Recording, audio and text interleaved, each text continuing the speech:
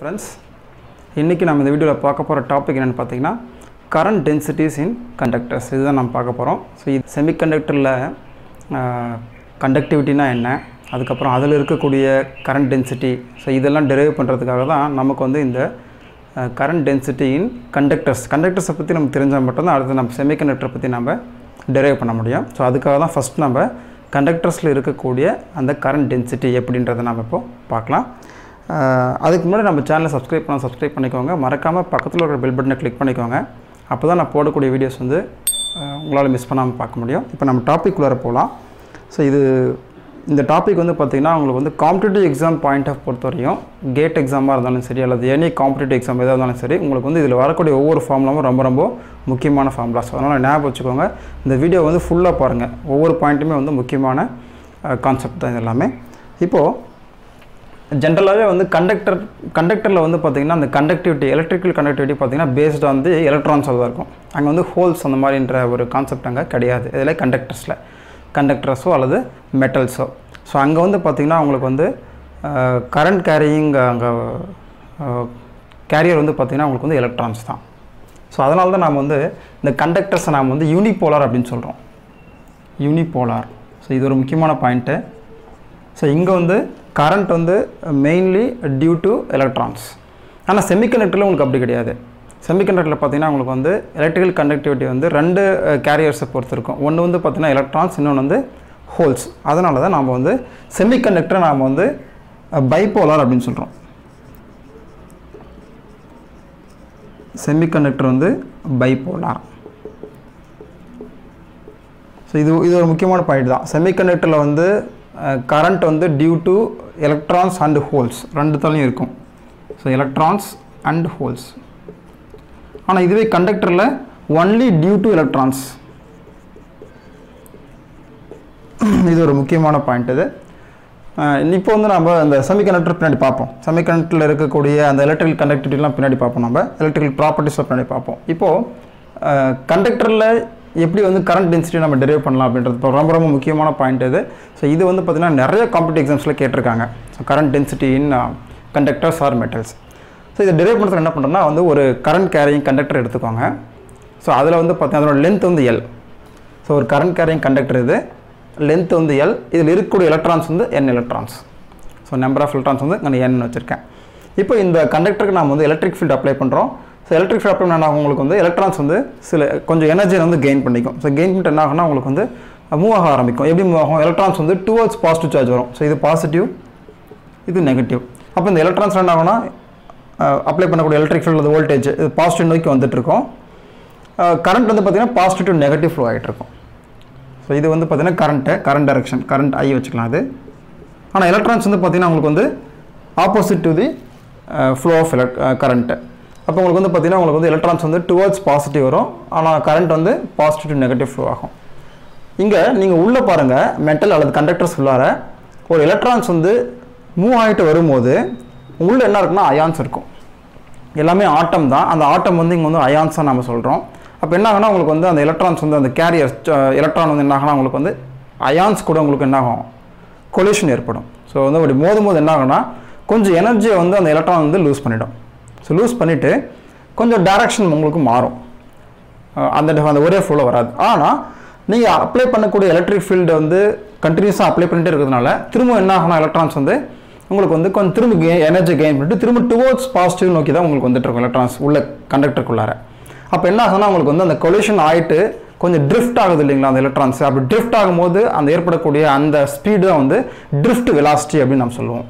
So drift velocity என்ன சொல்றேன்னா நான் வந்து v ன்னு போடுறேன் drift velocity. சோ இதெல்லாம் ஞாபகம் வச்சுக்கோங்க. சோ எலக்ட்ரிக் ஃபீல்ட் அப்ளை பண்ணதுக்கு அப்புறம் அதுதான் முக்கியமான point. So electric field apply பண்ணாம ஏற்படக்கூடிய அந்த வெலாசிட்டி டிஃப்யூஷன் இது நம்ம பின்னாடி பார்ப்போம். டிஃப்யூஷன் கரண்ட்னா என்ன, drift கரண்ட்னா பண்ணி பார்ப்போம். இப்போதைக்கு drift velocity அப்படினா எலக்ட்ரிக் ஃபீல்ட் அப்ளை பண்ணதுக்கு அப்புறம் உள்ள எலக்ட்ரான்ஸ் என்ன ஆகும்னா எனர்ஜி கெயின் பண்ணிட்டு எலக்ட்ரிக் ஃபீல்ட பாசிட்டிவ் நோக்கி ஓடி வரும்போது என்ன ஆகும்னா உங்களுக்கு கண்டக்டர்ஸ்க்குள்ளார அயான்ஸ் கூட மோதிட்டு கொஞ்சம் விலகி போகுது. ஆனா எனிவே வந்து ஃபைனலா வந்து உங்களுக்கு வந்து பாசிட்டிவ் நோக்கி தான் வரும். அப்படி விலகி போகும்போது ஏற்படக்கூடிய அந்த வெலாசிட்டி தான் வந்து drift velocity. அல்லது எலக்ட்ரிக் ஃபீல்ட் அப்ளை பண்றதுனால எலக்ட்ரான்ஸ் மூவ் ஆகக்கூடிய வெலாசிட்டி drift velocity. அந்த மாதிரி நீங்க சிம்பிளா ஞாபகம் வச்சுக்கோங்க. அதை வந்து நான் ஸ்மால் வின்னு வச்சுருக்கேன். இப்போது அந்த வெலாசிட்டியால் உங்களுக்கு என்ன ஆகும்னா அந்த எலக்ட்ரான்ஸ்க்கு வந்து சில அதாவது ஆக்சலரேஷன் உங்களுக்கு வந்து ஜென்ரேட் ஆகும். ஸோ இங்கே வந்து பார்த்திங்கன்னா நம்ம ஆக்சலரேஷன் டெரைவ் பண்ணுறோம். அதுக்கு வந்து பை யூஸிங் ஃபோர்ஸ் நம்ம வந்து யூஸ் பண்ண போகிறோம். இப்போ எலக்ட்ரிக் ஃபீல்ட் அப்ளை பண்ண ஆகும்னா உங்களுக்கு வந்து எலக்ட்ரான்ஸ் வந்து மூவ் ஆகாது. அப்போ சம் கைண்ட் ஆஃப் ஃபோர்ஸ் அங்கே உங்களுக்கு என்ன ஆகுது உங்களுக்கு அப்ளை பண்ணுறோம் நம்ம.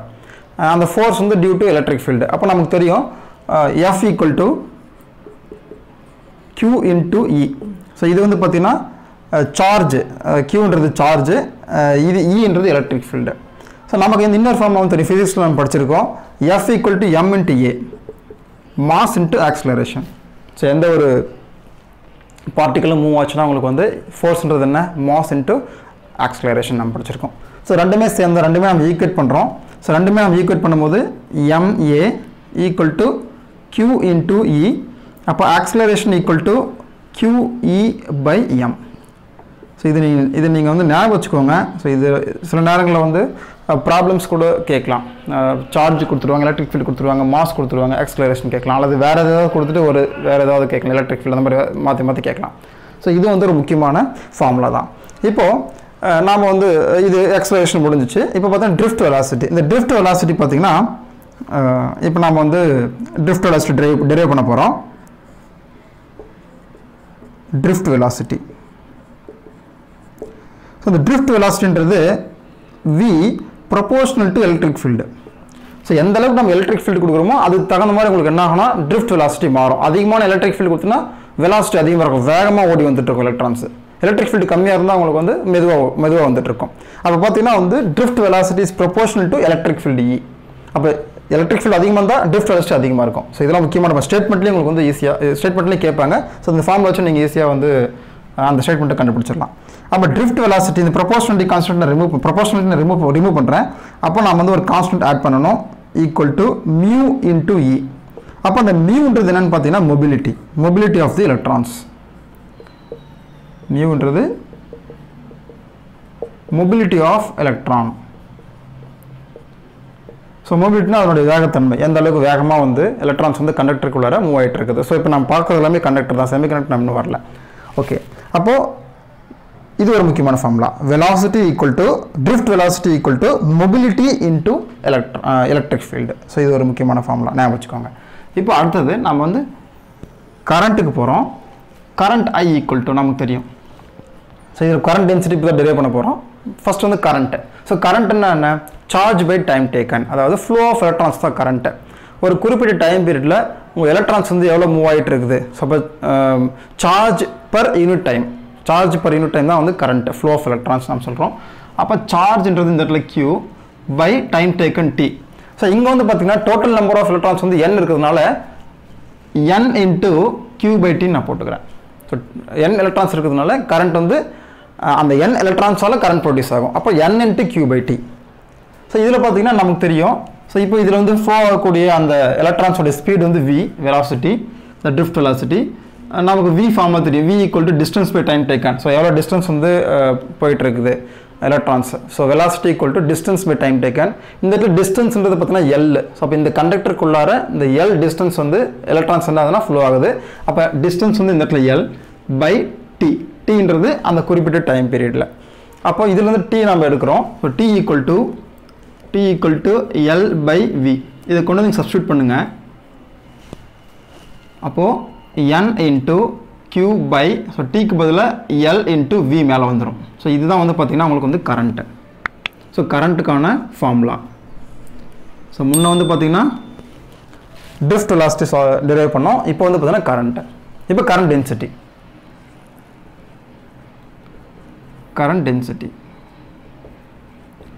ஸோ கரண்ட் டென்சிட்டியை நம்ம வந்து Jன்னு ரெப்ரசன்ட் பண்ணுறோம். ஸோ கரண்ட் டென்சிட்டியோட டெஃபினேஷன் நமக்கு தெரியும். கரண்ட் டென்சிட்டி என்ன ஆகுதுன்னா கரண்ட் பர் யூனிட் ஏரியா, அதுதான் வந்து current density. So current per unit area அதுதான் வந்து A.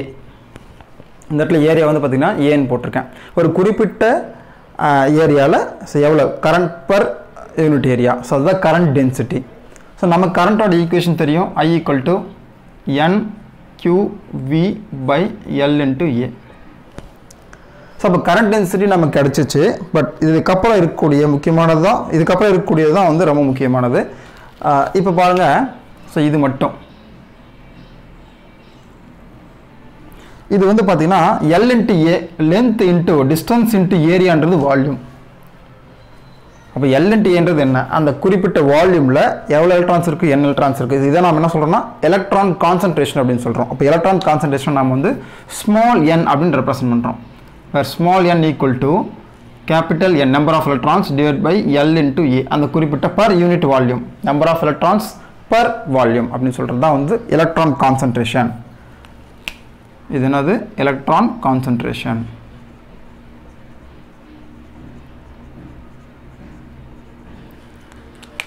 இப்போ J equal to n by LA என்றது n, Q into V. So இதுவும் இம்பார்ட்டண்ட்டான formula. J equal to n Q into V. n என்றது electron concentration, Q என்றது charge, V என்றது drift velocity. So இங்கே இருக்குது. இப்போது இதிலிருந்து இதில் n into rho equal to n into Q. இது பேர் சார்ஜ் டென்சிட்டி. இது வந்து பார்த்தீங்கன்னா சார்ஜ் டென்சிட்டி. ரோன்றது என்ன? Charge density. ஸோ ரொம்ப முக்கியமானது எல்லாமே. ஃபார்முலாவும் உங்களுக்கு டேரெக்டாக கேட்கலாம், அல்லது charge density proportional to the electron concentration கூட சொல்லலாம், அல்லது சார்ஜுக்கு ப்ரொபோஷனலாக இருக்குது எது? Charge density. இது எல்லாமே. அப்போது இந்த ஜேன்றது என்ன ஆகும்? ஸோ இது ஒரு ஃபார்முலா ஜேக்கு, இது ஒரு formula, second formula rho into we. So இதுவும் முக்கியம்தான். ஸோ அப்போ current density is proportional to drift velocity. Current density is proportional to charge density. So current density கொடுத்துருவாங்க, charge density கேட்கலாம், V கொடுத்துட்டு. ஸோ இந்த மாதிரி உங்களுக்கு வந்து மாற்றி ப்ராப்ளம்ஸாகவும் கேட்கலாம், ஸ்டேட்மெண்ட்டாகவும் கேட்கலாம். இப்போ இன்னொரு முக்கியமான ஃபார்முலா டெரைவ் பண்ணுறோம். அதுதான் வந்து ஓம்ஸ் லா இன் எலக்ட்ரானிக்ஸ் அல்லது எலக்ட்ரோமேக்னெட்டிக்ஸ் நம்ம சொல்லலாம். இப்போ எப்படி பண்ணலாம் பாருங்கள். இந்த ஈக்குவேஷன்லேருந்து J equal to n Q V. இதில் Vன்றது என்ன? drift velocity equal to mu into E. அப்போ இதிலிருந்து n Q mu into E. இதில் இந்த இது மட்டும் n Q மியூ அப்படின்றது என்னன்னா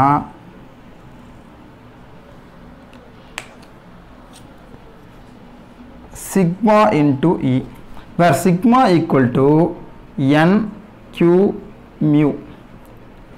ரொம்ப இம்பார்ட்டண்ட். இது எல்லாமே இம்பார்ட்டண்ட்டான ஃபார்முலாஸ். ஸோ இதுக்கு பேர் கண்டக்டிவிட்டி.